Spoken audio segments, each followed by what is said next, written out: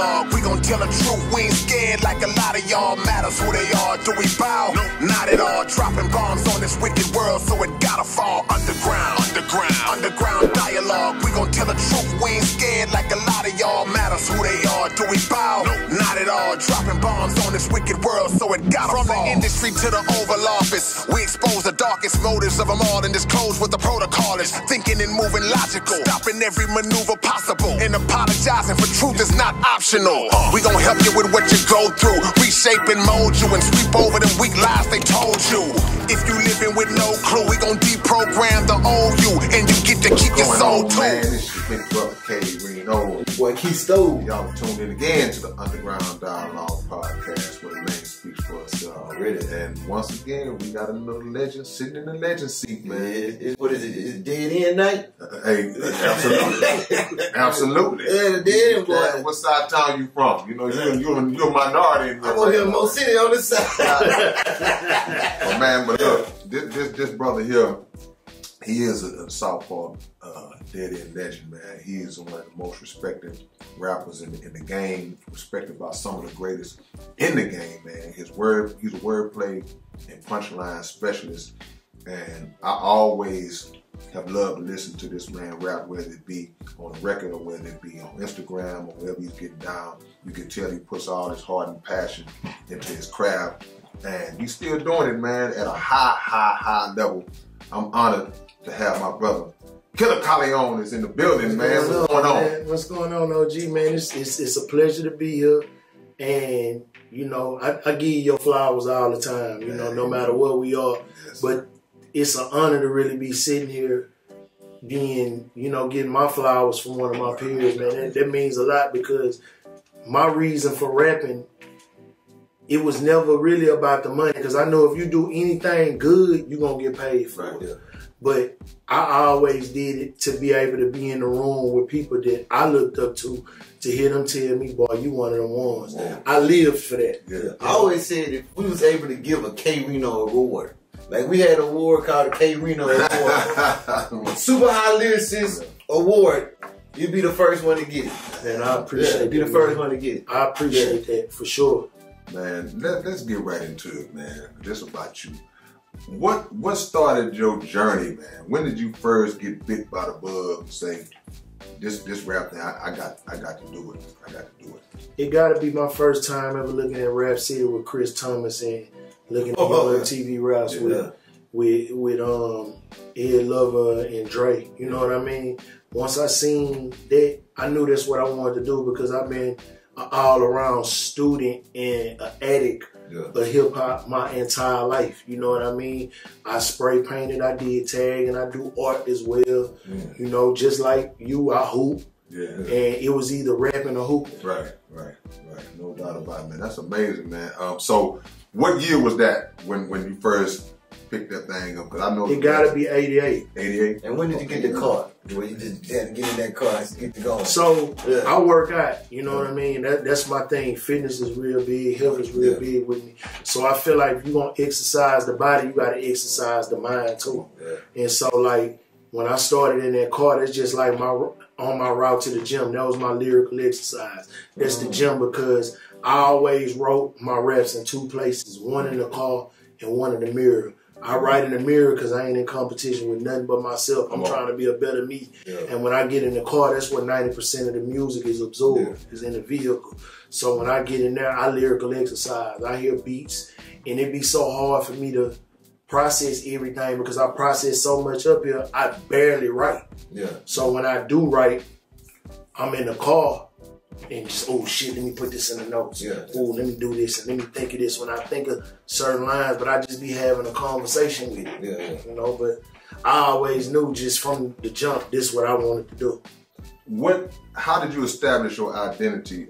Or if you could even tell us, what is your identity? What type of rapper? You know, we don't like to get put in boxes, but what type of rapper would you? Because I view you a lot of times as like you're a pure lyricist, but you also are like a reality based, because you can go straight lyrical assassin, but you will speak on some subjects that like it still had a lyricism infused in it.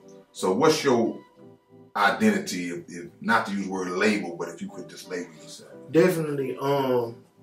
I want to be in the ranks of a you. I want to be in the ranks of a Brad. I wanted to be in the ranks of a Nas, of a Big Daddy Kane. Like, I grew up on substance. You just didn't. You couldn't just rap hard. You know, you got to be able to make that rap an actual song. Come on, Exactly. You know what I'm saying? So it's like I always wanted to be able to do this in song format, but when a microphone get on, I'm a microphone fiend, like Rakim always said. Like, I wanted to be heard no matter where I was at, and it's crazy because I'm sure we gonna get into it in the story. Like, it's just my whole. I could write a book on how this shit really went for me, because it's crazy, because I grew up on both ends of the city around everybody that's the man.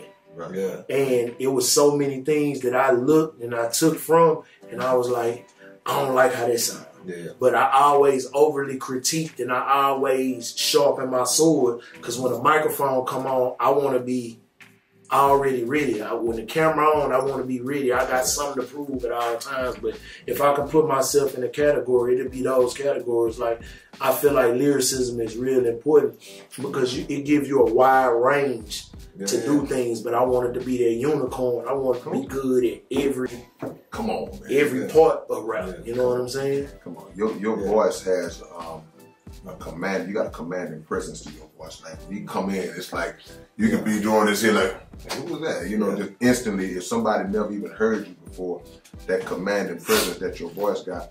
But I think what enhances that is the fact that you do have this depth to your lyricism. You do have these layers to the way you write. And because the voice could be dope and all that, you got a lot of people that sound good on impact, but when you start to break down, it's like, he really ain't saying that. But you have both, like the commanding voice, and then when you listen, like, oh, that boy saying some things. Like, so like, just to hear you say you listen to the Rakims and the Big Daddy Kanes, you know, that helped to nurture you.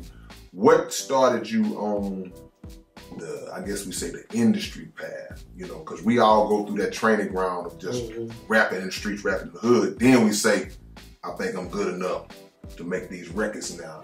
When did that pop off, and when did you know you were ready to do that side? I mean, pretty much, I want to say in the early, like the late 90s, the 98s to the 99s to the 2000s. Yeah. So you've been in the field 10 years before you jumped in. Yeah, I've been in there a little longer than that. Yeah. You know, it's just, I knew then exactly what I wanted to do, because it's just, it was inevitable. Once I got to the point where I said I wanted to be in, because I wanted to be a staple for the city. Like, when they talk about all these guys, because they really wasn't talking about the South for a long time. Come on, yeah. You know what I mean? And it's like me seeing the East Coast and the Mecca where everything came from. I was heavily inspired with that. Right. So when I heard people that get down, like when I heard y'all, when I heard the Coalition, Killa Kyleon, when I heard Slaughter, when I heard Face, the Ghetto Boys, I knew right then and there. I say, well, I always pattern myself. I don't want to sound like nobody but me. Yeah, yeah. So what I would do is I would create cadences in my brain of how I want to rap, and I wanted to rap like how I dress. I might put a suit on. I might put on street clothes. I might get militant. I wanted to have a different identity on every song, because I didn't want to be one-dimensional never. Right. You know what I'm saying? So I would take a lot of everything that I see, and I'd just be prepared. But I just knew once I was prepared and once my sword was sharpened, I wanted to take it to the next level. And there was a lot of things that halted me from going to the level. You know, I done been right there at the peak of it. Yeah. And it's like, now I'm me looking at you, me looking at the Killer Mics. It ain't never over. Ain't no age bracket on this. And I hate that they trying to marginalize it with an age bracket now, because it's no age on this shit. It's like rock and roll. Look at Mick Jagger. Yeah. 80. Come on. I look at you like how we look at K and like how we look at Face. They last two albums were their best albums. I think your last album was your best album. When I go through it, it's two R.I.P. songs that ever put chills on me. I think it was the R. Kelly one, the I Wish, and it was the R.I.P. Nug. Yeah, it's NOG. That was like my dad. That's my dad's little brother. That's who raised me. South Park legend, Lil No. You know, so the NOG is his name is Novio Gwyn. Okay. So it's NOG. And it's like, that's one song that I hate I had to write. Yeah, no doubt. And I cry because I can't even listen to it. Yeah. Man, I'm trying to tell you. You know what I mean? Because it was like I had to make a song to my daddy. Yeah. Like the man that showed me everything. Yeah. And to even hear you say that, every time I approach a rap, I want it to be impactful like that. Yeah. I want it to always be the standout. Yeah. You know what I mean? So when Reno was saying like my voice and everything, I trained my voice to be a certain way. I trained every which aspect. I looked at the do's and don'ts, but that song in particular, that's like one of the songs I hate I had to ever write. Yeah. Yeah. It's funny that you said that was for your dad. I thought it was for your partner, but it touched me because my dad, a little brother, but I consider him. My dad was there. Yeah. But that's who showed me everything. Right. Yeah. Yeah. You know what I'm saying? Yeah. He was really my daddy through it all. He was the one that was my biggest fan. Uncle Daddy, yeah. 100%. And he showed me everything, told me everything about being a man, being a family man, being a real nigga, period, being a hustler, being outside, what to look for, how to carry myself. Yeah. You know, he taught me all of that. Yeah. And you know, when I lost him, it just is, it's like, damn, everything I do now. My soul out my body. Now I can't feel shit. Yeah. You said there was some things that you said that halted you from I guess you said busting through. What you want to elaborate on that? It was pretty much, you know, I try not to really make excuses for a lot of things, but boy, I got hated on heavily. Yeah. I had so many situations where people felt like if they didn't benefit from it, they wasn't going to allow me to go through these certain doors. But I've been at every certain door that a man can even think about at the height of his career, wanting to be at those doors and seeing people, insecurities not allow me to walk through them doors. Yeah. When I was told to be on paperwork with people were sending people cease and desist. I talk about it for the first time on Venting, on Mike Jordan, on my song Venting, when I really talk about it, but don't talk about it because I don't play the bang game. Because one monkey don't stop no show. At the end of the day, as long as I got my lungs, I'm going to keep shooting for this spot. Right. Now that's what you talking about, like at the radio station? When you was flowing and you shout out Trey? Yeah, that stopped my radio thing, you know what I mean? But you know, that's still my partner. Whatever they had at the height of my career, to where everything started going, when the wheels was on the ground and the boots was on the ground. You know, I just wanted to pay respect to everybody that I feel like played a part in my career. Yeah. And it was a proud moment. And I said around, you know, I hope this don't hurt me, you know what I mean? But I don't know what's going on, and I shouldn't. And what I hate the most is nobody told me, hey, when you get on air, don't say this. And if they would have did that, I wouldn't have never said it, but I still would have felt fraud that I wasn't able to say it because it wasn't my situation. I just shouted out the whole city, and I felt like that was one of my close partners that I wanted to even speak on. I didn't know it was going to hurt me for doing it because I didn't know the severity of it. Well, the thing, it shouldn't have, but it's because of the powers that was in control of the situation. They can't be upset with you because you have a relationship with somebody that they got a problem with. Exactly. And that's always been something that bothers me. I'm like, okay, man, they was doing that a lot around that time. And we get started on my history with 97.9 and all them cats. We'll be here all day.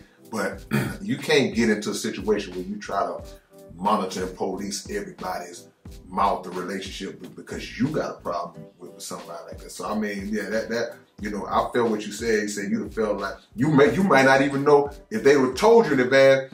Part of you might have still said, I might do it, or you might not. But it wasn't gonna be no question. I had to do what I had to do, just being a real. But it ended up working itself out. You know what I mean? They still got love for me, and it made me just turn up a little bit more for my passion to keep going. That it all worked, because what a lot of people don't understand is you can be radio, but you can also. I always looked at the aspect As long as I got the streets and the underground and everything else, I don't even need that. Because the internet made it for me to have traction because I could reach people further than just there. Exactly. You know what I mean? So it worked itself out. I'm back on the radio and all that, but you know, the internet and technology that made it now where, you know, the playing field is these stations and doing podcasts and just doing different interviews, it give it more of a wide range the way it made so many different entities in music obsolete. Exactly. Because technology made everything accessible.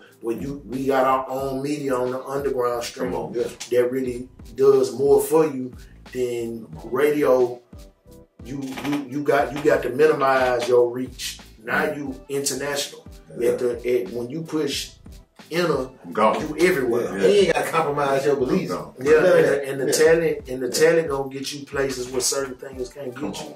Come on. All you gotta do is keep shooting your shot. You know what I'm saying? And it's just like Kobe said, you miss 90% of the shots you don't take. Come on, without a doubt, man. And you know, and the thing like the social media side that you was talking about, when Killa Kyleon drops a verse when he spits on his Instagram, instantly it's thousands of views looking on that. So that's a validation to show how great you are, because it's like people posting raps all the time, they're not getting those kind of numbers. So I think that, and not just the average fan, we don't play big eyes and little U's, but you are respected by some of the top names in the game and just top known. I've heard Shaq shot you out on That's TNT. one of my real close. That's one of my real close friends. And the fact that it's that my rapping got me in those rooms is really why I did this.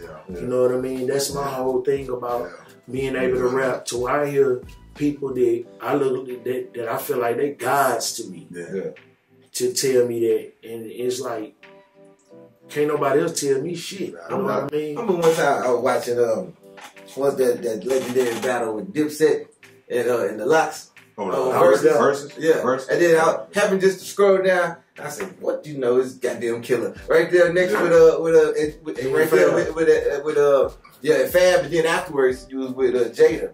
And then when I seen y'all two together, I started to think. I said, I remember Jada. I can't really never think of a bad Jada verse. And then when I thought about it, I said, you know what? I can't really think of a bad Killer verse. I can't think of a bad Killer verse. That's two of my favorite rappers on earth. They actually my dogs. And it's crazy to even be able to even be amongst them and get the love that I get, because they was the reason I was there. They asked me to come.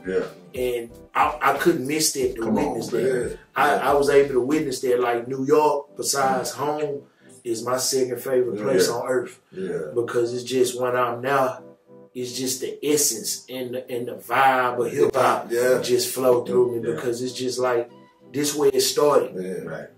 And I wouldn't want to live no other place but Houston in life. And I done been everywhere. It ain't no place like home. Like I'm talking about here. There ain't no place like home. Like the Wizard of Oz. I'm trying to tell you. People know though, man. Like I said, when they hear you, it don't matter. Like you said, be among the gods. You a god yourself. You know, so you establish your godhood, and now all the other gods are like, hey, this dude right here. You know, so that's why a lot of times what you was talking about earlier about people's insecurities, that stood out to me, because you coming in authentic, like, hey, I'm just glad to be here with y'all guys, but y'all are seeming to have a cloud of insecurity, like threatened by my presence. But they food to me too. I'm a wolf. Exactly. I'm a wolf.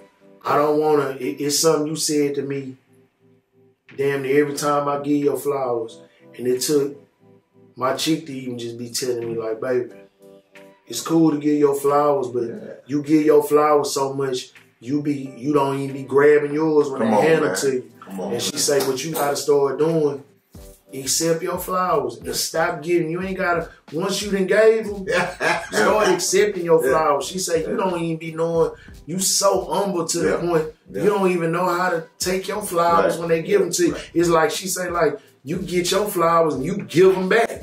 Right. That's what a woman Wisdom. Wisdom. She say, sometime, man, when they give you your flowers, she say, man, you ain't, don't stop addressing everybody like you up under. You equal now. Yeah. She say you the big homie now. You ain't gotta unk nobody. You unk now. Yeah. That's Come a good on, one. man. Come on, man. Yeah, but she be around and she see that and she tell me that like, nigga, you him. Yeah. She say you be knowing you him. Yeah. She say, but when you get around your niggas and people you look up to, she say you ain't gotta do that. You one of them now. You in the room for a reason. Yeah. For real. And I say, yo, but still in the back of my mind, I be in awe. Yeah.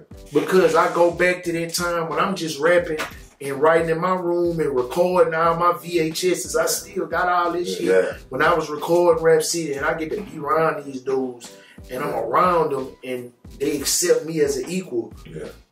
That's some amazing shit. Yeah. You in the room with Jordan and Jordan looking like you be busting my ass. Right. Pause, but you bro, you one of me. Yeah. And you know that analogy I was just going at. It's like a cat coming to the NBA and he finally getting to see all the guys he watched growing up. Yeah. But a good coach have to tell you, say, man, get your jaw off the ground because you got to guard that dude. We trying to beat him tonight. You know, I always compare rap to hooping. Yeah. Because me too. I compared it to that so much because you gotta be able to be a killer. I wanted to be a killer. Right. I ain't want to be nothing but a killer. When the clock on, your ass is grass. Come on, if I come before you, pause, or after you, pause. Pressure. I know what I'm finna do. I ain't never, when the mic on, you fooled. I don't give a damn who on the song. Right. I approach every record like it's mine. It is. And it's like when the beat on, I don't give a damn. I'm like Saran wrap. I'm on whatever. I don't give a damn. I don't give a damn who in front of that motherfucker or who. I feel like I'm him. I feel like I'm him. And it ain't nothing nobody can't tell me. We can shake hands after the game, but I'm on your ass. I'm like Mike. It's like when I watch The Last Dance, I be watching this shit over and over and over, and don't nobody understand. And I be like, bro, I done felt like that all my life. I'm a dead end nigga. I grew up on the North. I didn't even know how to write a rap. I only knew how to process shit here. So when I was around and I'm watching and I'm listening to certain shit, I'm like, that nigga can't really rap. That nigga ain't really nice to me. Like that. And when I see a nigga hoop, but then when I see this, so 9th grade, I'm gonna give it to you like this. This when I first learned how to write A16. That's when they fucked up everything. So I'm gonna give you a little rundown of how I even got it. Everything I used to do, me being in Dead End, Fat Pat Hawk, and damn near entire screwed up clique was at my grandmother's house every day. Every single day I seen these niggas. Every day. I was literally at school. Screw had my drawings over his turntables. When he was finna change over the CDs and start wanting me to draw covers. I didn't think none of them niggas could rap. I ain't gonna even bullshit you. Them niggas wasn't that nice to me. But what was so live is that them niggas made themselves become rappers for the love of it. And it was so live. Hearing all y'all niggas on school, cause you niggas SPC between you, Klondike, and Point Blank and everybody. And one nigga, I ain't gonna lie, nigga. Gangsta nigga. Psych. Pharaoh. Who was that talking about that? Man, we gotta do it now. We gotta do it now. Let us finish. These niggas was monsters to me. Lyrically, 3-2, a motherfucking monster.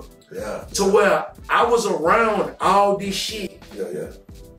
And it was inevitable that this is what I was gonna do. When I went to the North, every nigga that was the nigga there, my mama on Weaver Road. Lavender ain't nothing but 3 blocks. That's what street military was every day. Them niggas was right there. I was around Kenny Boo in Trinity Garden every day. Slaughter is one of my brother's best friends. Pat, Hawk, all these niggas was my brother's closest niggas. I'm around these niggas. So it's like I'm around them, everything going on, but I'm not knowing what's going on. E-Rock from Fifth Ward Boy is one of my favorite fucking rappers. So I'm in 9th grade. One of the Fifth Ward juvenile, Frank Needy, was my best friend in high school. Okay. So when the nigga was telling me like, yeah, nigga, I'm starting to rap a lot. I know they said we be in class and I'm rapping and my whole everything, I was like a fucking extraterrestrial on the north because I'm listening to Screw tapes and niggas like, the fuck is you listening to? From middle school on up to high school. And my late nights, I'd be there in Screw House when it wasn't no rappers. It was just street niggas at first. And so when I get to class, nigga like, nigga, you rap? I'm like, hell yeah. So them niggas hearing me rap, we be at lunch, I be going fucking retarded. And the nigga like, nigga, you know how to write this shit? I say, nah, all this shit be right here. And nigga set me down, nigga, in class and taught me how to write at 16. Nigga, it was over with. It was over for niggas. And I know how to format it. I know how to make different hooks, a 4-bar hook to an 8-bar hook, a 16-bar song, and me going the fuck out. It was over with from now. That's who taught me how to write a rap. And so once I got it down pat, the nigga say, so nigga, this what you want to do? I say, yeah, nigga, this really what I want to do. And nigga say, I'm finna put you on something. Nigga say, I used to talk about E-Rock all the time. This nigga take me, so this how crazy it is. So Do It shop right on Lowndes. No doubt. My great grandmother's house is on Lowndes and Former. My grandmother's mom. Her house, this Do It shop, her house right here behind it. It's 2 minutes in walking distance. So he say, well, meet me at Do It shop at this here time. So I go to my in-house park, walk over there to Do It shop. E-Rock standing outside. He say, so nigga, you want to rap? I say, yeah, nigga, I want to rap. My adrenaline going so fucking crazy at this point. It's like, nigga, this E-Rock. I ain't fanned out, so I'm going to just be a real stump down nigga. I open the door at Do It shop. Chief, J. Prince. They all up in there. Do It. Man. Goddamn. Everybody sitting in this bitch, just sitting down. What a time to show up. That nigga say, nigga E-Rock say, shit, rap. I say, nigga, rap. Man, I go the fuck off and get stuck. I get nervous in the bitch. And they like, nigga, you got something, but you nervous than a motherfucker. When you get it together, come back and fuck with me. From that day forward, I say it's over with for niggas. If I went in there and rapped amongst them niggas. And got that stamp. And got a stamp. But I got scared. No, but they still said. And I said, you want to know something? After that day, I'll never be scared ever again. It'll never be that never again.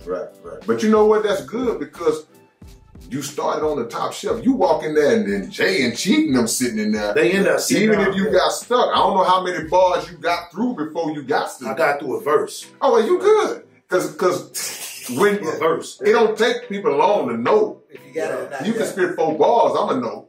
So the point is, to your point, okay, well, I ain't scared no more because I done sat among the giants and got a stamp. So that's all it took. It's only downhill from that. Then it just took from, I didn't have no name, so my tag name was KR Feeling. That's what they'll be calling me. KR Feeling? KR Feeling, that's my graffiti name. So that's what they be calling me. I be calling me Kyle. So the first actual album that I ever was on was my partner's Beat On them out of the North Side, Kyle. You know, my partner Beat On them. My partner Big Nuka, you know, free my nigga Nuka. Them the first niggas that ever put me in an actual studio setting. So my partner Beat On them, it was damn, that's crazy that I forget the shit because my mind just going 1,000 miles an hour. But him and Nuki put me in the studio first. And so right after that, everybody in the hood started finding out that I could rap. So one of the first niggas that knew I could rap was Hawk. So a lot of niggas don't know my uncle is Run G over dead in Rutgers. So that's my uncle. So Hawk started telling the nigga, man, y'all tripping. Kyle can rap his motherfucking ass off.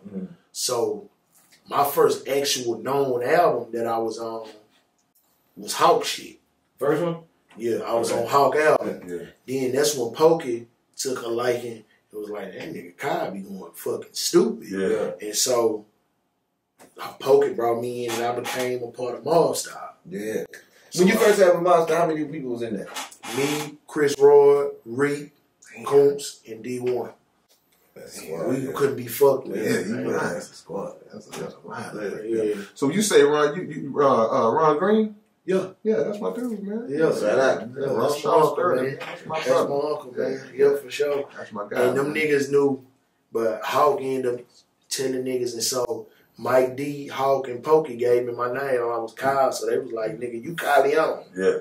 Nigga, I'm Kyleon, but I just, in South Park, everybody got their own language. Right, so, right. Nigga, you Kyleon, you Kyleon. Right. And so, I got the killer from Slim. Once I got around Slim, either the beat got killed or I killed somebody. Right. So that's when they combined. I combined Killer and Kyleon. Man, now, boys be scared of you, man. You know, do you not get a lot of feature requests, or do you get a lot of you might get feature requests from people just outside of the game, but you got to get a lot of feature requests from other rappers that's in the game, or they be like, yeah and no.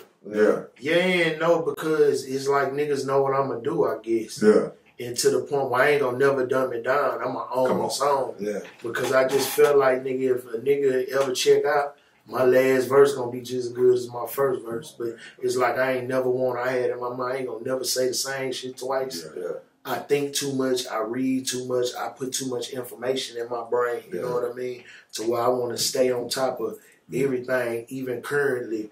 Because I notice a lot of niggas get so caught up in a certain style. And them styles, think about styles, they get dated. Yeah. You know what I mean? You got to start creating rhyme schemes and rhyme patterns. And I just started seeing niggas do that. And that was my whole thing. I ain't never want to rap the same on nothing. I wanted to sound different.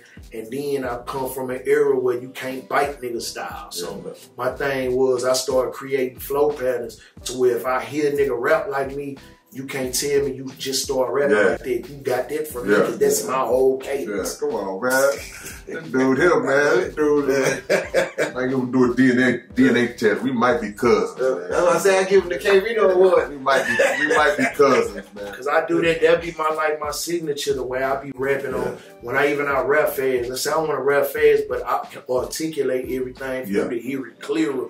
But it's a way I'm gonna rap fast that ain't gonna be like how they sound. Right. I'm gonna create about 3-4 different cadences of how I rap fast. When I start hearing niggas doing it, I start laughing because I be like, that's my whole pattern. Man, you had showed up on, I want to say it's Kyle Wayne, that maybe.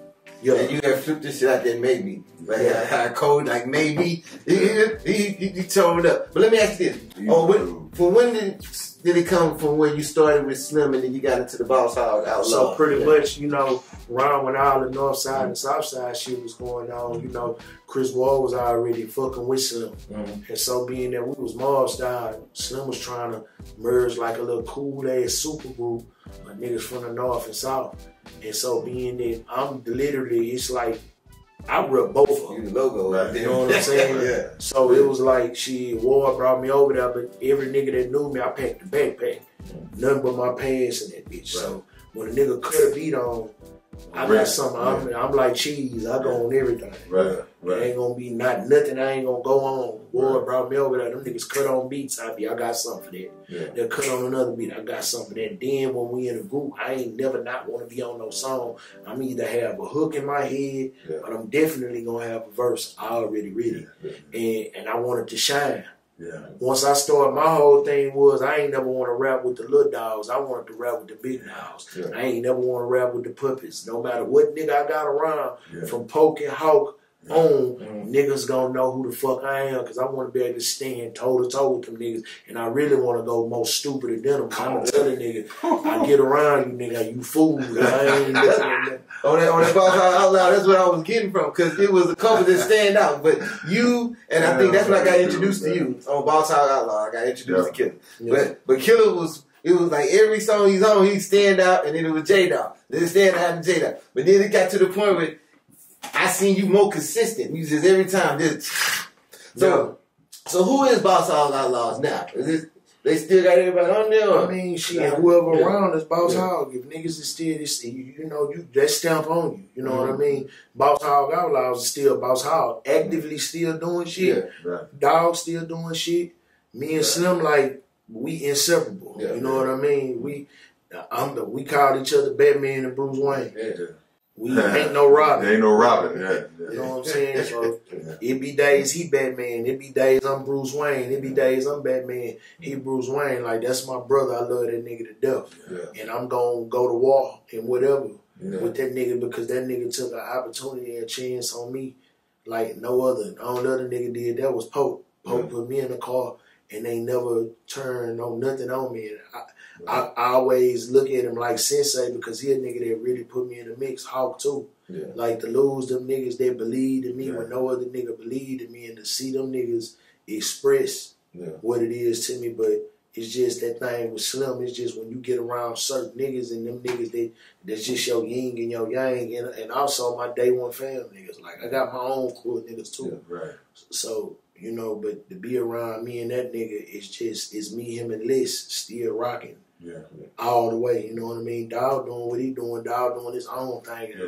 That nigga a nigga that's just so goddamn cold because he hit your soul. No doubt about it. You know what I mean? And it's Yeah, like, we didn't have him in the he said legacy saying that same I love that nigga to death. We gotta get Slim in here too, Yeah, man. definitely gotta do that. But yeah, you know, that's just that shit on my body for life. Yeah. I'm a loyal nigga, that's just how I'm gonna rock. I remember when Pope passed, a lot of people was reaching out to Kiki because they know he had just lost his mama and then he lost this one here. But a lot of people don't know, but like we used to saying with NOG, and you was going through it a lot. So how was you during that time? Was you okay? I'm so numb to death right now because since 2013, every 6 months I lost somebody near and dead to me. Damn. For the past, 11 years. Yeah. And my son died in my arms, bro. So, my aspect of death. Yeah.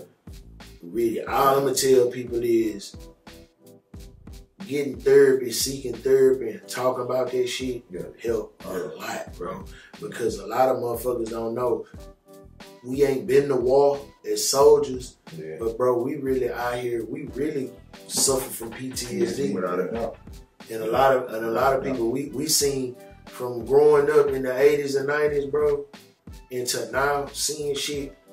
People be like it's worse now. I don't really think so, because what people make it worse now is you actually get to see the shit niggas went through, because social media allow you. It's just, remember back in the days, the closest shit to death if you seen it was that VCR tape Faces of Death. Instagram is that now.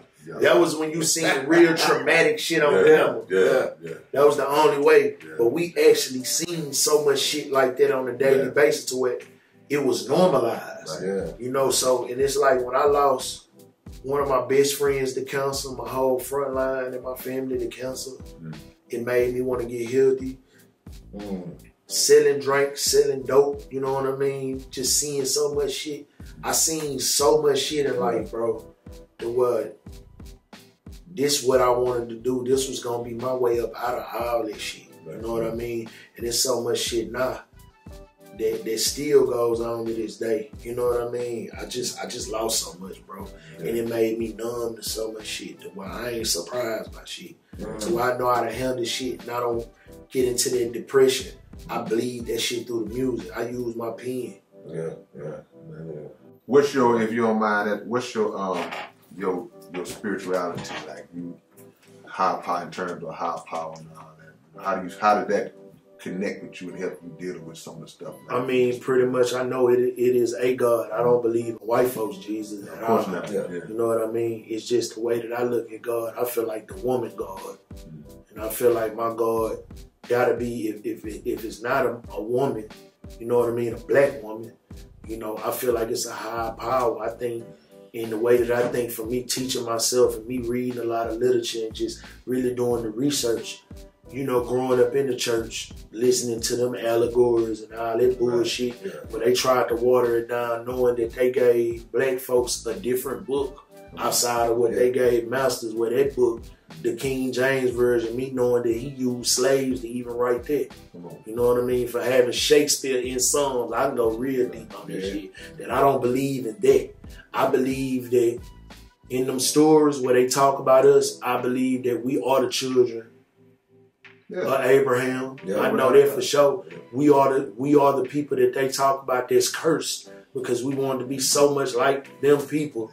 You know what I mean? And it's just, I believe that it's one God, and I feel like different religions and everybody got their own way that they praise God. But I feel like it's a way higher power from having people and seeing death, and my mom dying when I was 1 and being resuscitated and telling me stories of seeing angels, me losing my aunties and my uncles, and they having near-death experiences and talking to people, and they telling me the things that they saw and they experienced.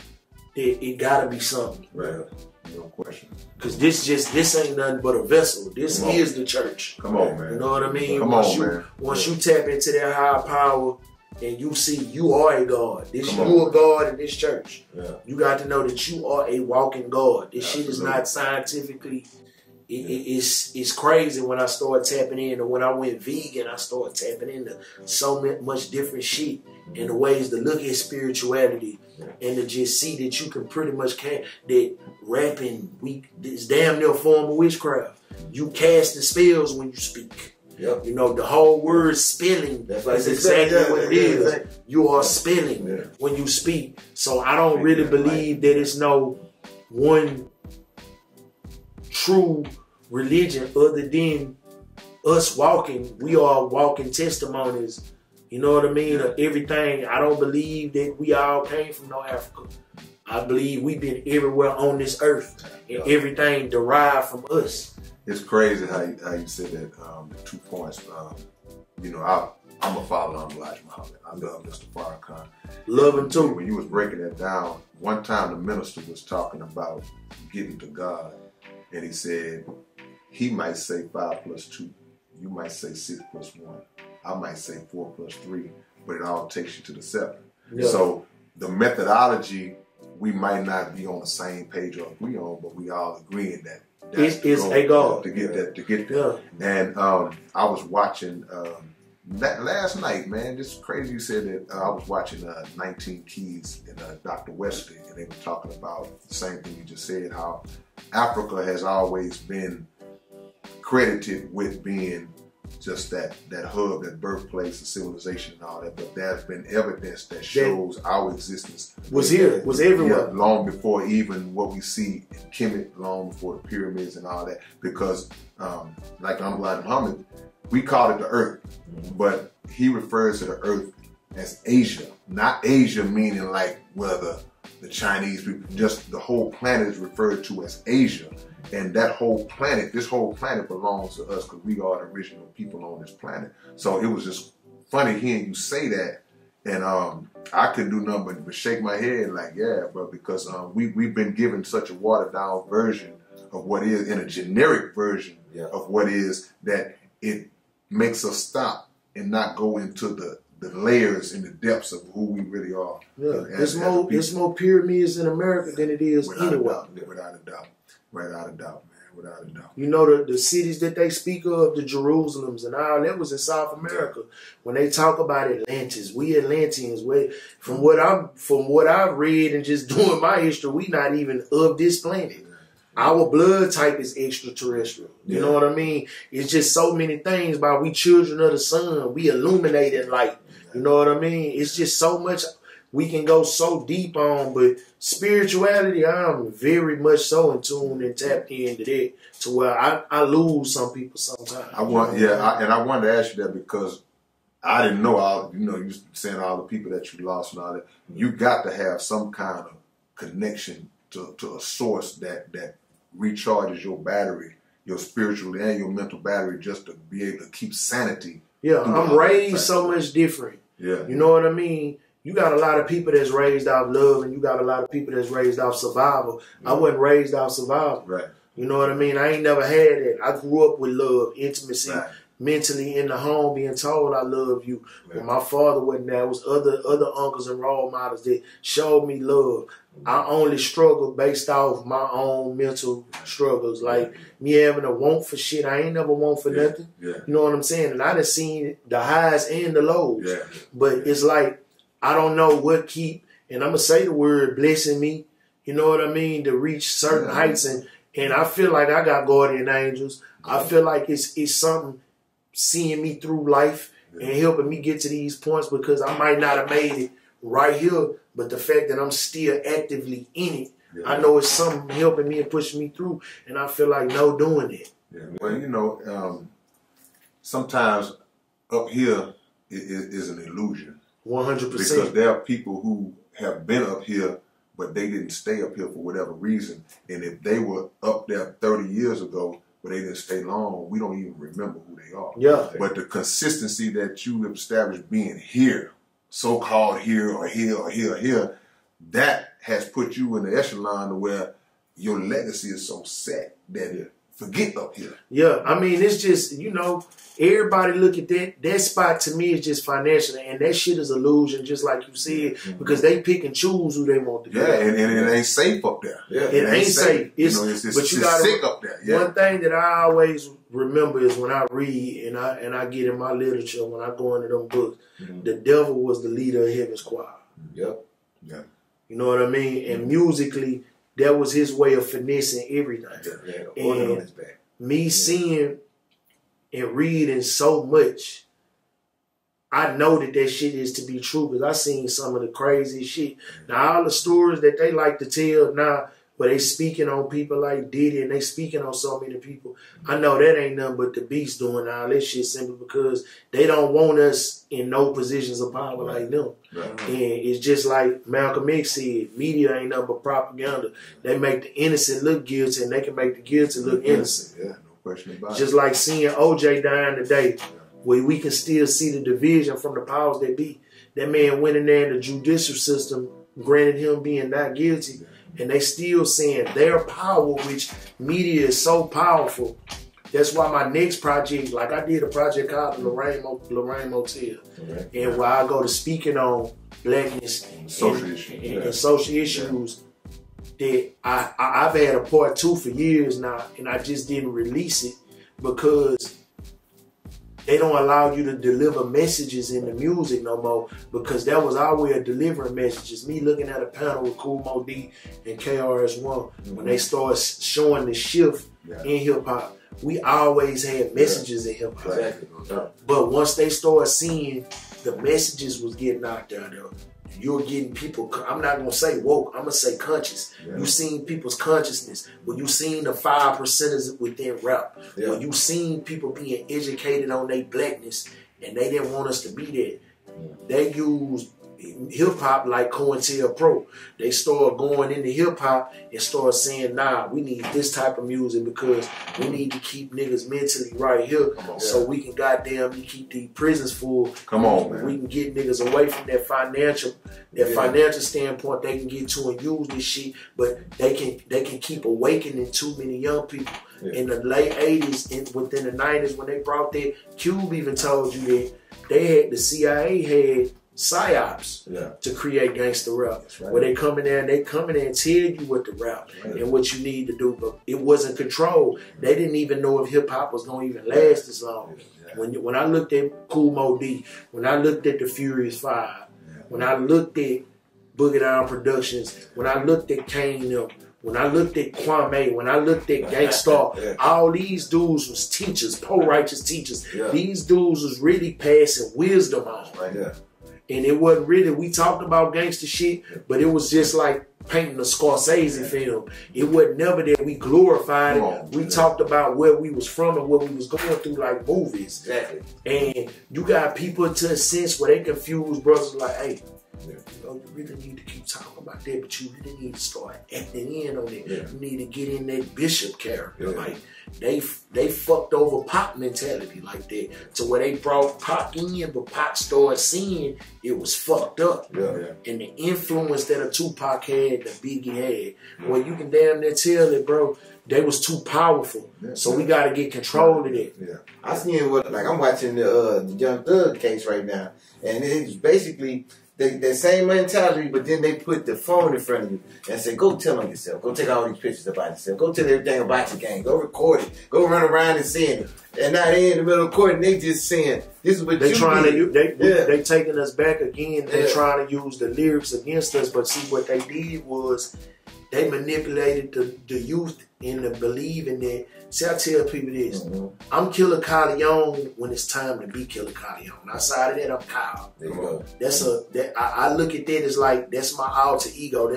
I'm in character when I do that. Because ain't no way I'm going to make it this point still trying to glorify all this shit here, bro. I'm an author. Exactly. And these are my stories. And I know I can incriminate myself in certain things, but ain't no way a millionaire and a man having that much money gonna want to still be connected to all this shit like that, because you gotta think, when you go back into the jungle and you done made it out the jungle and you wanna go back, you still food to the wolves. So you gotta understand that you can still reach and teach.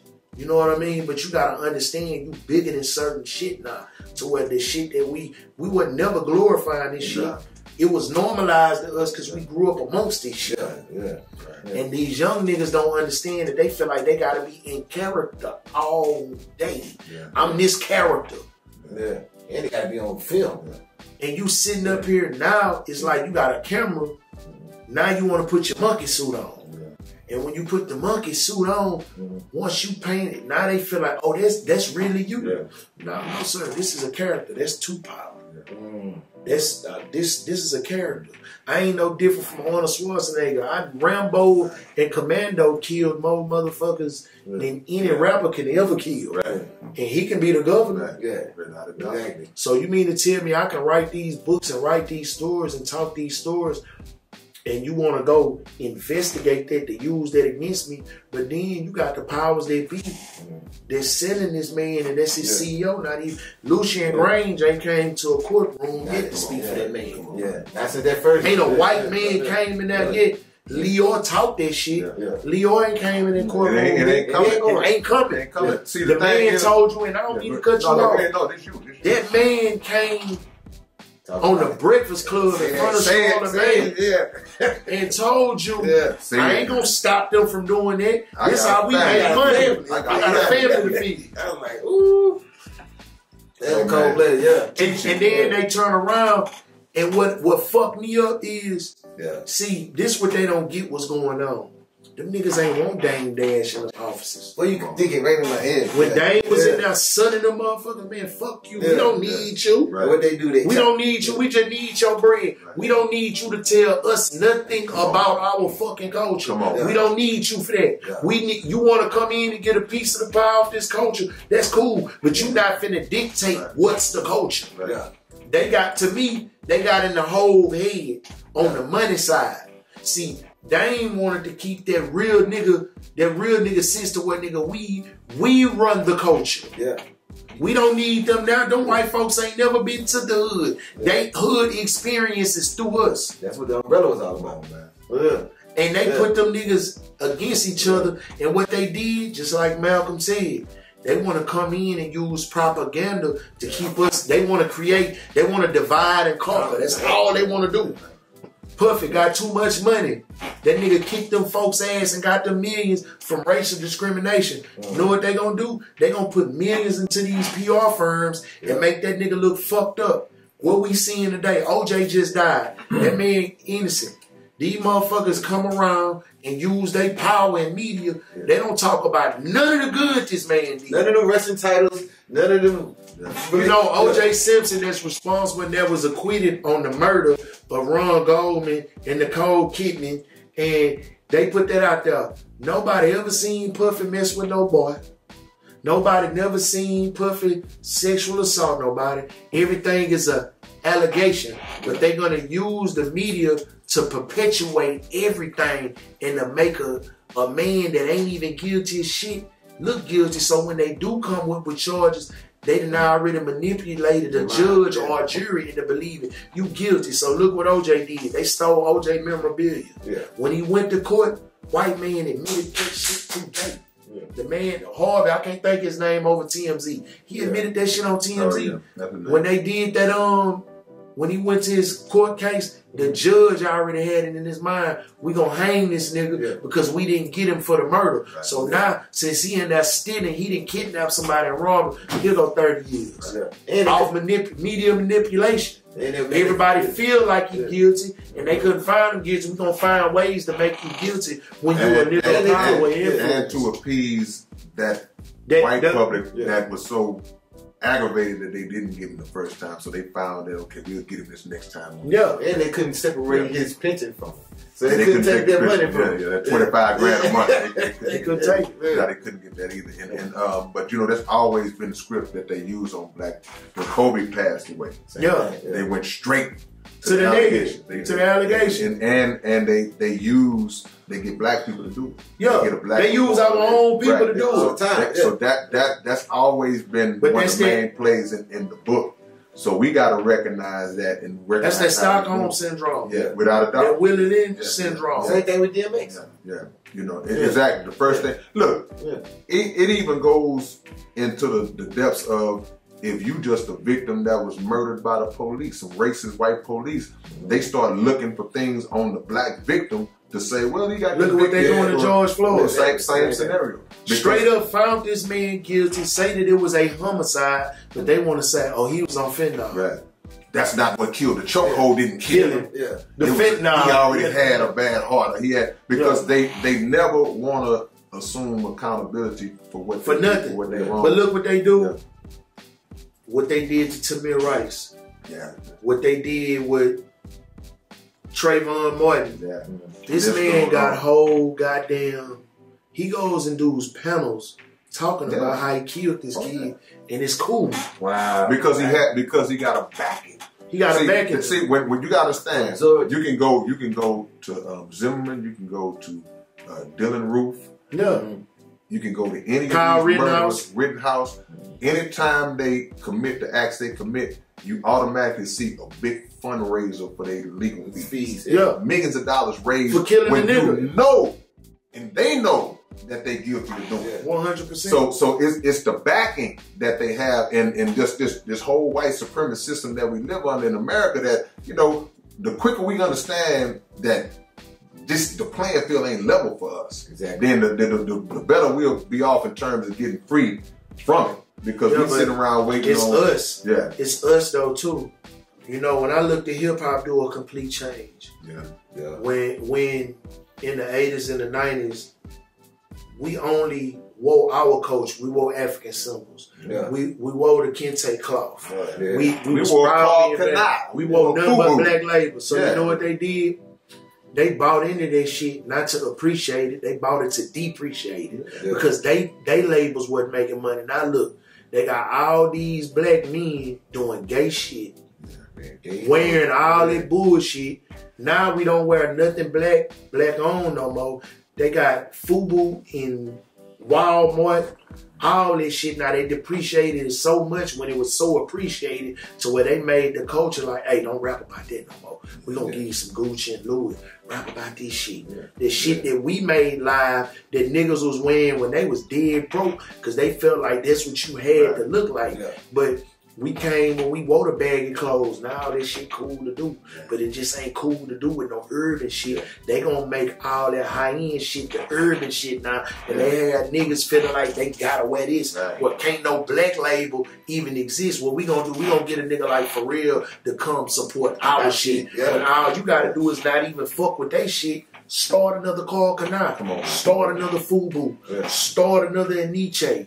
Start another used jeans. Start all these black labels again. Look how they wait 50 years to come get Dapper Dan to do shit. When Dapper Dan was already making that shit, now they got all Dapper Dan, old designs like it's new designs. Yeah. You know, we always been, see, the white man is a scientist, bro.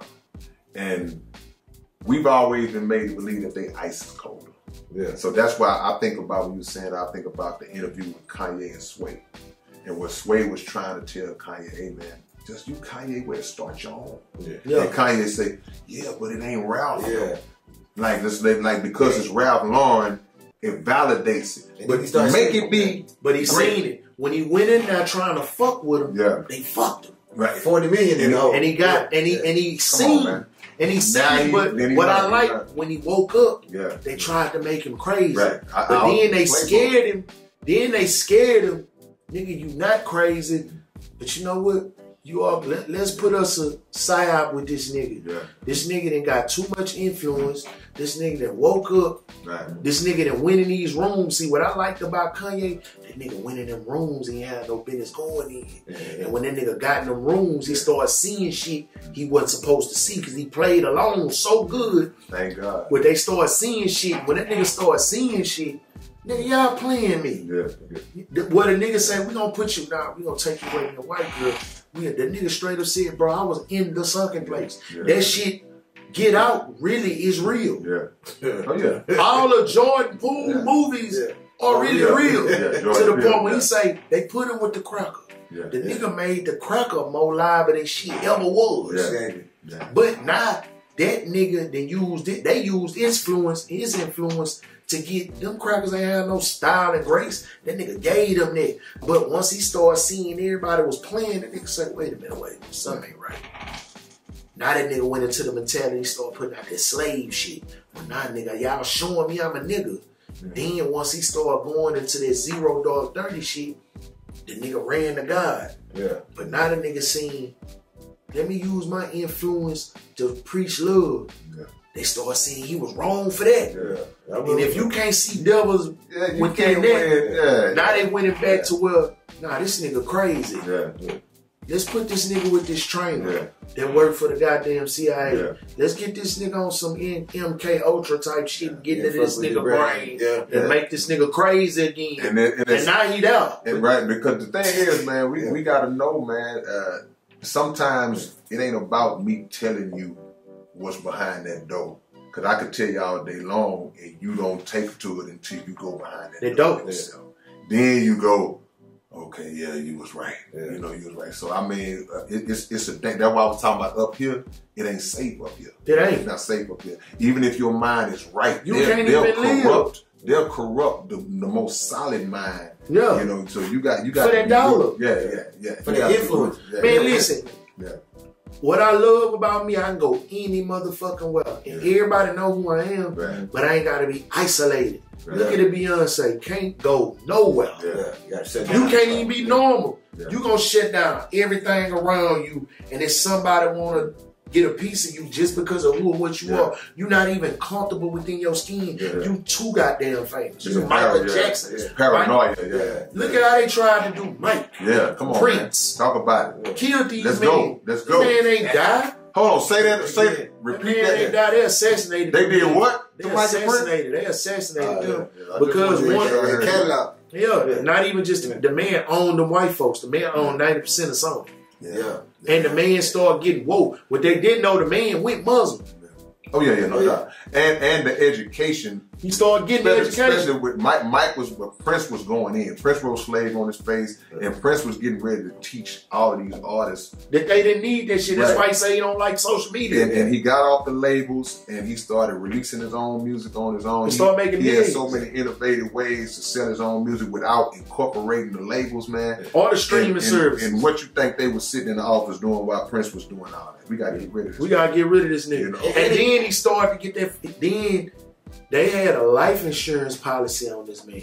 This man that never did no drugs, no none of that. And to say he overdosed on pills when he died riding his bike. Yeah, that's crazy. See, and that he put a life insurance policy on everybody. On these rappers. Yeah. And Prince wouldn't do no songs with you unless you own your shit. Yeah. No, he was in full control. They see the biggest threat to this establishment is somebody who understands how it works and understands how to tear it down. So we had a brother in here last week. We were talking about the streaming and how they don't pay for the streams and all that. And I just posed a question to him, and I said, well, what if, forget every other genre, what if all the rappers just said, we not releasing no music on any of these streaming platforms for like a year? And what kind of hit would they take? They're going to take a major hit because that's how they making the money right now. They done manipulated these rappers into believing like, oh, you streamed $1 billion. It's pennies on the dollar. You ain't made no money. You made them all the money. Not even pennies on the dollar. That's just like the 360. They had to figure, once the South really fucked up hip hop. And I'm going to tell you, with our independence and when our able to cut off the map, Yeah. To where we was cool with the chitlin circuit. We mastered it. The chitlin circuit was our audience. Where y'all didn't want us to work it. Yeah. Well, why do you think, bro, when they show you every movie, every documentary, a Jewish man is in the building for anything on rap? Yeah, no doubt. Zionist Jews, though. Yeah. Are in control of shit. They couldn't even, they tried to make it like they were our friends, they was our equal, and they need to come in there from Cadillac Records, all that shit. And then you seen a J Prince, you seen a Master P, you start seeing these dudes get all this money in this area and this independence where we didn't need a label. When we went to Interscope, me and Slim them, we already had motion. Come on. We didn't need y'all for nothing. Optional. But it's just to get over here and see it, that when we got enough, they played everybody against each other. Wow. Yeah. Couldn't none of these, Mike Jones, Chameleon, Power Slim, them niggas couldn't even do records together. They wasn't even clearing. These niggas that was in a whole group on Switch House, when they got major deals, they couldn't even do music with each other. They had to get clearances to do shit that they did with each other because they didn't even understand how our music worked down here. They didn't even know how to target the audience. Yeah. No, I'm just saying. But they just didn't know how to target the audience, and that niggas was getting all this money without their help. How's y'all doing that? Right. Screw. How's y'all doing that shit? Yeah. Never needed, and that put me in the sense, once I didn't get another deal, I'm like, I don't need them motherfuckers. I got a whole audience here. That I'm living and eating out for a rap, pay for everything I own. All this shit is rap. This is my vocals. And me targeting my whole core audience. When you look at like Currency, which is one of my partners, man, making millions off his core audience. You don't need no deal. All you needed is your fans. And technology that made it to where you can get to this consumer directly. You can feed, all you gotta do is feed your audience, and your audience get you more fans. That's really all you need. You don't need them crackers for nothing. The key word you said was core. You got a core audience. You get a core audience, those are the ones that's gonna be with you forever. The fly by nights, okay, Kyleon got a hit record that's playing, okay, there's gonna be some latch-ons again, but they gonna come and go. That core is gonna be there, and that's what's gonna sustain you. I tell artists all the time, establish your core and then figure out how to consolidate them and keep them in one place. Keep them in one place. Keep them in one place, you good. You good for forever. Yeah, no question about it. I wanted to ask you about something we was talking about off camera, because you asked me in the elevator, you said, man, what you think about the J.Cole and the Kendrick thing? And I'll give my take on it, then I'll let you go right here. I don't really know. I don't even know how it started, so I'm not gonna give a long rant about. Let me tell you, versed in it. Give me the short version. Kendrick went on there and kind of dissed him and Drake. That's it. So then that ain't really how that happened. So okay, what's your version of it? That's not how it happened. This just like any other. See, this shit would never go into no street shit. It's about who the better rapper, which is the essence of hip hop. Well, you gotta look at the bridge is over. Them niggas wasn't finna do no fighting. Okay. Them niggas wasn't. It's lyricism. Okay, well let me get right there because I don't want to go ahead. Okay, no, because I'm with you. Go right. The point you said about they not gonna do no fighting, nothing violent was gonna come out of that. No, that's where I was going. If this is just rap, who the best rapper is, who gonna establish supremacy? That's all it was. Then let's go. That's what it was. If it's beyond that, then that's different. The way a lot of these rappers getting killed, these young guys getting killed. So I don't know why Cole apologized. You know, I've read different things, but I don't know. I will say, if somebody may have felt some kind of way or felt like it's gonna get like that, and you felt like apologizing can simmer that down, because that man... It was shit that he was saying, and I don't mean to take it. This is what I know for sure. Drake and Cole come from white folks. They got white folks in their family. Mama, daddies. Kendrick Lamar, a real gangster.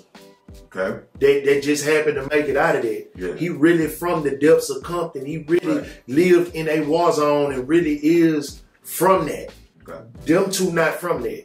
So let me say this. Go ahead. No, I was going to ask you this. So And I don't know. Yeah. Trust me, I have I'm no gonna elaborate clue. on what I'm Teach saying. me. I don't know. Yeah. If Cole is thinking, well, man, if I keep coming back at this dude, it might go somebody else might, or somebody in the streets might not look at it as just rap. Yeah. So in that case, let me diffuse that. That's bullshit. He got some competition. Yeah. And the thing is, you've been saying on every feature, every song, I can play a plethora of them where you him. You, out of the big three, I'm Muhammad Ali. This come out his mouth. Who? J.Cole. Okay. You know what I mean? On first person shooter. Yeah. Drake always aiming at everybody. He better than everybody. Yeah. Cole started doing it. You isolated y'all. You isolated the three of y'all. The big three come from J. Cole. Yeah. They're the big three. Since Kendrick made Control, I am the best, greatest rapper alive. He been saying that. Yeah. And it's just like LL and Kool Mo D. Yeah. LL felt like he was the baddest motherfucker on earth with that rap. We come up on that type of shit. That's what it is. The bullshit come from these youngsters. Cole, you start talking about pulling guns and all that in your verse, and we got steppers that's like this here, and I'm a click bow. Directed at Kendrick or just in saying general? it in his verse. In general. And start talking about, but that's a part of battle rapping, but at the same time, that's the way rap go. Now, Kendrick was straight on, I am, nigga, fuck the big three, nigga, it's just big me. Yeah. He don't give a damn about you, Drake. He said on interviews, and he said it on Control. He say, he named every rapper that's the nigga, but he say, nigga, I'm trying to murder you niggas. I'm trying to rap like I ain't never heard of you niggas. Yeah. And he said that, and he put his footprint in the sand that y'all my niggas, but I'm trying to be better than you niggas. That nigga named everybody, and you got a nigga like Drake that feel like he down, so he took that and ran. Big Sean felt the way that he shitted on him, he took that and ran. And it's been about rapping for Kendrick, and it's been about rapping with him, Drake, and that. Them niggas isolated themselves, nigga, we the big three. Cole made that. So shit, when you get up there and you been shooting saying you the better, alright, so this is straight rap. We know that this is rap. In the hip hop community, we know it's rap. Yeah. So now we ain't giving a damn about the trolls, the fans, and none of that. We have established as hip hop, this is the essence of hip hop. Yeah.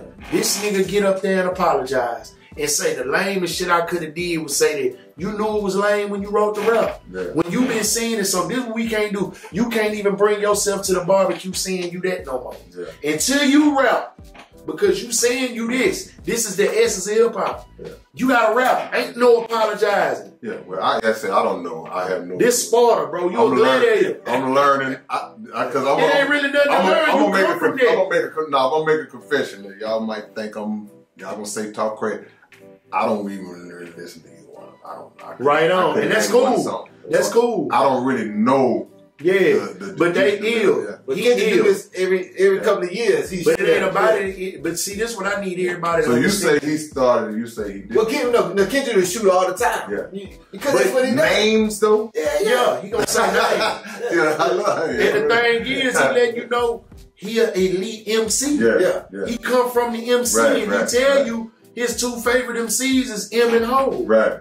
And the essence of that. Yeah. You know what I mean? And he's a part of the essence of what hip hop really is. Yeah. Cole tried to make it like, that's what you gotta compete. We not trying to hear no apology. Yeah. That's the weakest shit you could have did as an MC in a battle. You tucked your tail. So you saying from just a pure hip hop standpoint. That's all it is. Okay, so what if it's I'm devil's advocate.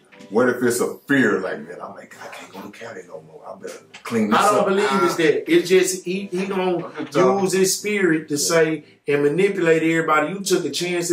Ain't no way if you my nigga, and we know that this straight hip hop, nigga, I'm unplugging the microphone. Yeah, no doubt. Just like Marlon and Rory said, nigga, they can't put your Joe Budden. You can't. All these niggas that feel like they MCs, every MC from Simba. I don't know if you listen to Simba, one of the coldest, young niggas. These some young niggas you need. I'm out the loop. I'm sorry. These some young niggas that you really need to listen to. These little young niggas is some speakers. Right. They hip hop. Yeah. Okay. They the essence. They really sharpen their swords and their tongues is sharp. Well, I will say this. If we talking about just rap, essence of rap and hip hop, battling head to head, you gotta go for it, bro. Yeah. You got to. You can't. if it's some type of air of danger, life threatening, and it wasn't none of that. If it ain't none of that, you got to get down, bro. You got to get down. You got to get down. That's just how. I think everybody trying to manipulate it and play it because we in this soft ass era of insecurities, and what I tell people. The internet was made by nerdy shitheads that couldn't make friends, and they were socially awkward. Everybody was socially awkward, so you don't have to socialize in person. So they created a platform for people when you got other like-minded nerds and motherfuckers that just geeks they're socially awkward that don't know how to make friends. They created a platform for you to make friends without having to actually meet people. And so everybody that was the bullies that when we grew up, if you got ranked on, they calling you ranking bully. Your ass need to know how to rank. When you fought, when you didn't have to worry about catching no bully, you better jump your ass out there and fight. Win or lose. So what they did now, all the ones that scared to fight, don't know how to tell jokes, that don't know how to make friends, they've created a whole highway for these people to where they're in control of all of the cool kids that we was. Now they the cool kids and they control this. We can talk about you, but you can't talk about us. Everybody just socially awkward. We can talk about you, but you can't talk about me. Sound like some other folks. You know what I'm saying? And that's what it is. We want to be a part of the cool shit, but when the cool shit too cool for us, we don't want to be cool no more. All right, we finna power trip now. Nah, y'all can't do that. Now we hitting the report button. Now you got a report button where you can't say certain shit. Now they got it to where you can't even tell the truth. You can't pass the information. That's why I say that sound like from something. You can't do no healing. If you selling any healing products or anything to heal, they flagging your ass. If you speak truth to power like Reza, Reza is one of my guys that I listen to. That I love Reza to death. To where Reza was telling everybody, these motherfuckers lying, these motherfuckers lying. Now we finna stop him from talking. So now it double back. Reza, we gotta apologize to you because you was telling the truth. Without a doubt. They still got him on the White House list. Teaching. Yeah, he's still on the White House list. Teaching, man. For teaching. You can't even teach. You gotta teach ignorance.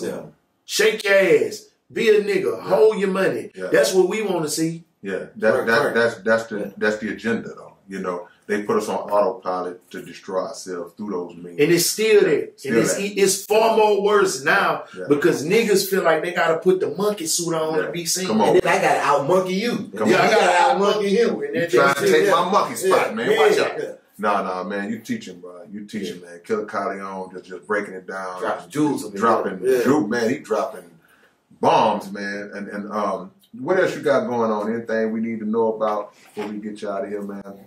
I'm pretty much, man, just finna cut this shit up a notch. More than that, man. One of my brothers in hip hop really inspired me to keep pushing in my days when I be feeling like, damn, is this shit ever gonna get to where I am? Because my thing is, bro, I appreciate the flowers that everybody give, but I'm not where I want to be in this shit. You know what I'm saying? Until I know that I'm where I want to be, I feel like I'm just as equal as everybody else, that I got to keep going. And I feel like I got so much more gas in the tank. And I got so much shit to give this game. Like, I've been in relationships and nobody can seem to understand that I love this shit more than I love anything. I love it equivalently to my children. And I love it like my mama, to the point it's like an itch I ain't even scratched. To where I love this shit so much, to where everybody be looking, they feel like you gotta be a jack of all trades, but I'm trying to master this shit. Because once this shit mastered, this shit open up other doors. I don't need to try to use this to walk in a door. I need to use this to open up other doors. I need to be in them conversations. I want to be in that Hall of Fame. I want to be noted, but I still want to do shit that I see on that level. Like, I know the Grammys is a political thing. We all know this shit ain't shit but politics. Industry you know what I'm saying? However, but you know, at the end of the day, to see a brother that's really a lyrical giant, and he's a humanitarian, and he's active in the community, and he teaches. Come on, man. To get in that position at 48, 49 years old. Come on, man. And he doing shit that 20-year-olds can't even do right now. That's right. It ain't over. They tried to marginalize us and try to put an age. Them people try to come put an age in it so they can try to come take the shit. Yeah. Right. But then they want you to be a certain age so they can manipulate you. I was about to say the same thing. Shit. The You too old to do this. Yeah, Nigga, this ain't basketball. Well, you too old to do it. And you know better. Too old to do it because you know better. The steps that you might have went through at 19, 20 years old, they can't pull that on you now. They can't do that now. So yeah, you weed all the old dudes out now because they know about publishing. Yeah.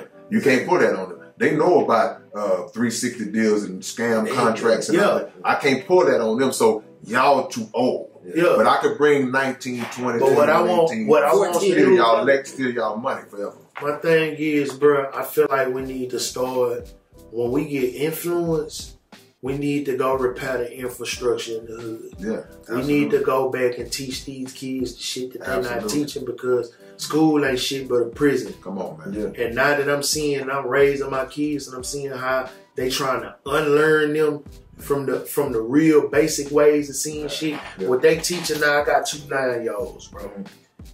They're trying to make them not understand the old ways because the old way is the correct way. They're trying to unlearn them to teach them a different way. In school, they teaching you how to do nothing but be a worker. That's right. That's it. Yeah. Come on, a slave. Yeah. Come on, really being taught to be a slave. Everybody they show you every day with their brightest stars. Everybody that run the world right now don't have a college degree. Come on, man. Nah. Yeah. Steve Jobs dropped out of college. Yeah. Bill Gates dropped out of college. Yeah. Mark Zuckerberg dropped out of college. Is that a president or was it Donald Bezos Trump? dropped out of college. Yeah. Donald Trump didn't get a college degree. He the president. And Donald Trump tell you himself, he said, I'm not smart. I'm not the smartest person in this room, but I am the smartest person in the room because I hired the smartest person in the room. And see, that's what people don't understand. What they don't understand, like scientists, scientists have to be funded to give you shit that a rich nigga don't even know. Yeah. You know what I mean? Yeah. They go get the smartest motherfuckers in the room, not the richest, the smartest in the room. And they hide everything in plain sight where they have think tanks. They actually really have shit that they sit in and say, let's get together at the round table and figure out this shit on how to regulate everything. Yeah. To where I try to teach my kids, like, you gotta know shit outside of this shit. Yeah. And outside, and then they try to control you with religion, and it's just so much shit to where, bro, we gotta go show these kids how to be financially free in order to live and know common sense shit. Come on, man. Yeah. Because it's shit that they teach us that we don't even fucking use. We not finna use that shit. Yeah. We not finna use that. The only motherfuckers I know that's successful is motherfuckers at MIT. Because they're the machines to keep shit thriving. Yeah. If you're not going in school to be at the highest level of anything, that shit ain't for you. Yeah, without a doubt. And you know, hip hop has been one of the best examples of what you're talking about, even with the billionaires that you mentioned, because it saves so many of us. Yeah. You can name a bunch of multi-million-dollar rappers that didn't graduate from high school. And they saved them. And they richer than everybody. We figured that out, you know, so that's just a principle that we got to look at and say, nah, we don't have to go through those. Those are the channels that they have always told us.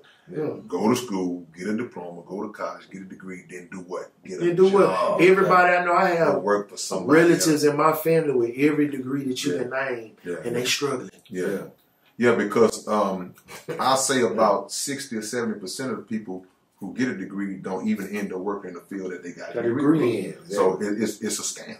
It's a 100% scam. You know, but what to your point, you say to teach your children, we got to get ahead of this. We got to get ahead of them to let them know from the womb, like, hey man, no, we're not going down this road. If you got something in your mind you want to do, I'm not going to give, and I can't speak for what nobody else do. You do what you do. Yeah. But if I got 50 racks sitting up that's supposed to be a college fund for my child, you be better off suited to say, man, what business can we start? Yeah, that's what I'm gonna do. I'm gonna teach my kids to buy land. Yeah. And to teach kids, because somebody gonna always need somewhere to live. Teach you a trade, right. something that you gonna always be able to use to make money. Yeah. So to not even have to work for a fucking soul, it feel good. I tell motherfuckers, I wake up to go to sleep when I feel like. Even as a person who got a degree, the first thing I did once we got out of college, they tell you got to go get an internship and sit next to somebody who's actually doing this shit in the field, and you don't even get paid for this. Yeah. So why go through the college thing when you're gonna learn more for just sitting next to somebody? So it seemed to me better to get an apprenticeship or something where you can just have somebody work for a company that they want to do. There you go. Or something. There you go. And then just enough to your point, you said, I'm not where I want to be. You know, it's a certain thing. It's such thing called you can be grateful and still not be satisfied. Yeah, definitely, definitely grateful. Yeah. You're not ungrateful because you want more. Because I believe the Creator wants more. Man, whatever you are, I feel like that's what I just told it to somebody.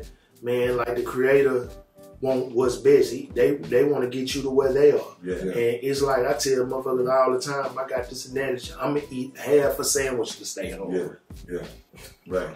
Because it's like I ain't gonna never be satisfied with nothing. Yeah. The hunger for more gonna keep that drive. Because when you hungry, that drive gonna keep your ass going. I ain't there yet. Yeah. It's like right now, it been certain shit blocking the way. I've been having mental struggles on wanting to get up to do this, and it's like now I gotta retrain myself. And that's the beauty of this shit. What, you know what? I'm finna retrain myself and I'm finna go get this shit. Man. Well, I'm telling you something, bro. I would say this here. Not only are you one of the greatest rappers, bro, you one of the greatest minds in this thing too, with all of the wisdom that you've been able to accumulate and impart outside of just hip hop. So I appreciate you. We appreciate you, and we're looking forward to everything that you got coming. We're looking forward to everything from the social commentary to the dope verses on Instagram to everything that you're involved in, brother. And keep doing what you're doing and keep repping for the day and end. South Park, man. Love, man. Killa Kyleon, my brother. Thank you, big brother. Man. So let me ask you this before you go.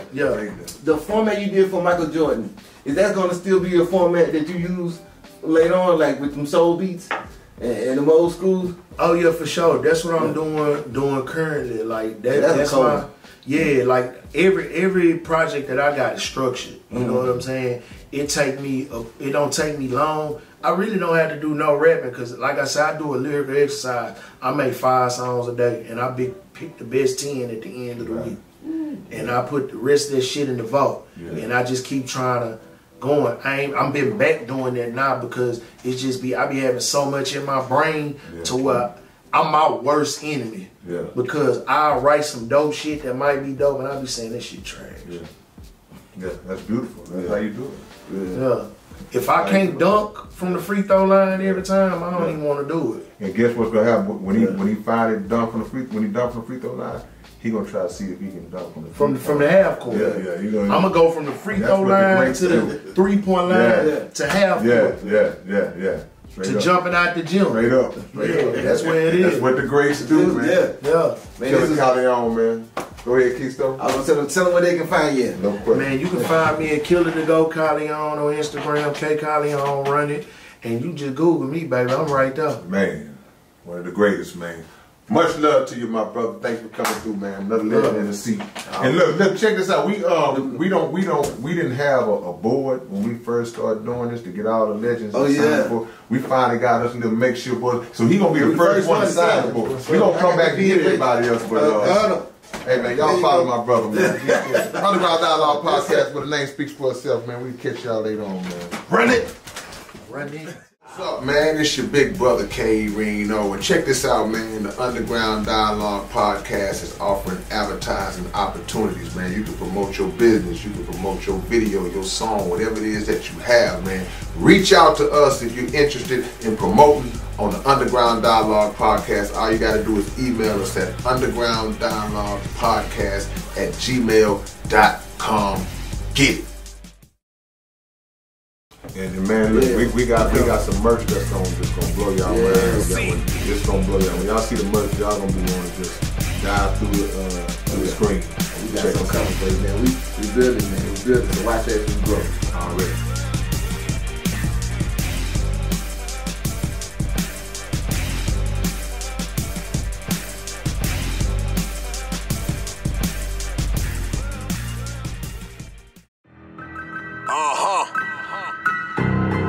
I wonder if they ready. They ain't ready to have this conversation. Or these kind of conversations. But guess what? We gonna have them anyway.